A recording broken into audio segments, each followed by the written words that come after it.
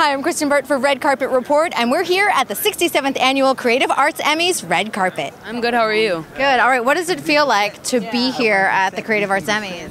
It feels amazing. I'm really excited to be here.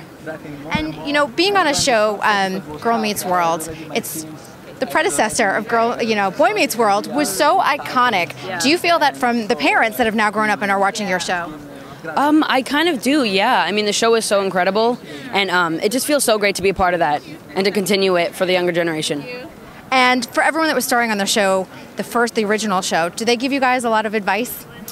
They have given advice. A lot of the original people from the show have come back and guest starred on this show, and they have given us good advice, yeah. What's the best advice you've gotten so far? The best advice I've gotten from Ben and Danielle is to probably just commit, and just give your heart to your character, and yeah. And have you gone back and watched the original series in its entirety? Yeah, I went back and watched the whole show. Do you have a favorite episode? My favorite episode is probably Corey's Alternative Friends. It's like the 4th episode of season 1. But yeah, I think it's like the best episode. And how about favorite episode so far that you've shot? My favorite episode of this show is probably Girl Meets the Forgotten. That was an episode in season 1, and we talked about appreciating everybody, and yeah. All right, awesome. Well, have a great time tonight. Thank you.